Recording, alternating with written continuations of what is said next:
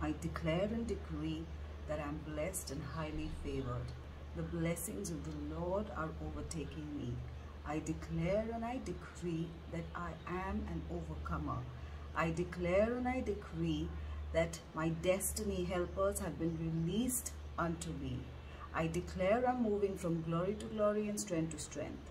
Whatever I do, I am successful because God is with me. I declare and I decree that I don't have to struggle for anything, but favor of the Lord goes before me. I am blessed, and copious blessings are my portion because God is my portion. Yes, that was just a reminder for you.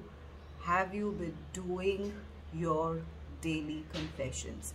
Have you been looking yourself in the mirror and speaking into your future?